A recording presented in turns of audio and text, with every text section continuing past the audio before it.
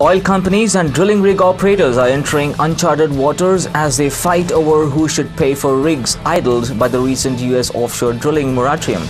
And on one case has already landed in court, while offshore drilling could legally resume after a federal district court judge overturned the moratorium on Tuesday. If any oil companies are likely to go back to work until higher courts rule on appeals, officials at several companies said. Meanwhile, the unused rigs are costing them as much as $600,000 a day.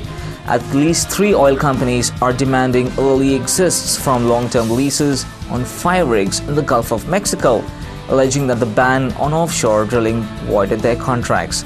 BP Group Chief Economist Christof Ruhl said on Wednesday that a temporary ban on deepwater offshore drilling in the US will have an impact on global oil supplies, particularly if it spreads to other countries. In general, I think that limitations to deepwater oil exploration will have consequences for supply, Ruhl told reporters in Perth after representing BP's annual review at World Energy. It is obviously a fast-growing segment. We have moratorium in the US. We have similar kinds of moratoriums in the Norway as well.